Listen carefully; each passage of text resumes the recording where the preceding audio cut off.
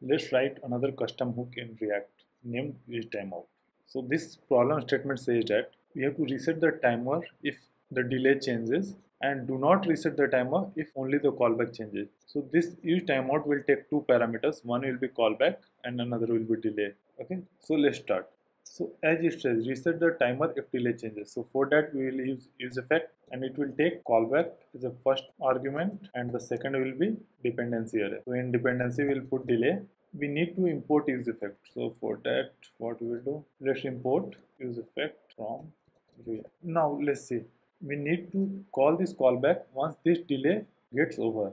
So for that what we will do, we will do const timer id set timeout. It will take two arguments as well. The second will be delay and the first will be callback function. Next, see what it says. Do not reset the timer if only callback changes. So after this timeout gets over, we need to call this callback, right? So to call this callback, we need to call it here. And if we call this callback here, we need to pass it to dependency array, so that if the reference of callback changes, or basically you can say when the callback changes, this callback inside effect should get updated. But when we use this callback as a dependency array, this will reset the timer as well, right?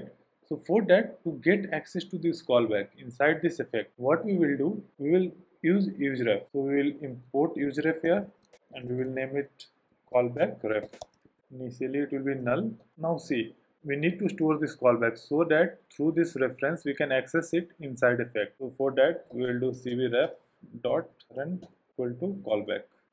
Let's give it type of any. Okay, it goes now. We will have this callback inside this callback ref. Now this callback, even if it get updated or its reference changes, we can access it inside effect through this callback ref. So we will first check if we have callback ref dot current, or we don't need to check because it will be always there. We have a default function here. So what we will do, we will call the callback function, which will be stored inside reference current value. Now this is correct. This will work perfectly. But there is one case. What if the component using this custom hook gets unmounted? So in that case, we need to clear this timeout. So how we can do that? We can return a function from effect. We will return a function, and what this function will do, it will just clear timeout, and we need to pass the timer ID. That's all. Let's submit this code. Okay, it passes all the test cases. If you would like to watch videos like this, hit the subscribe button now.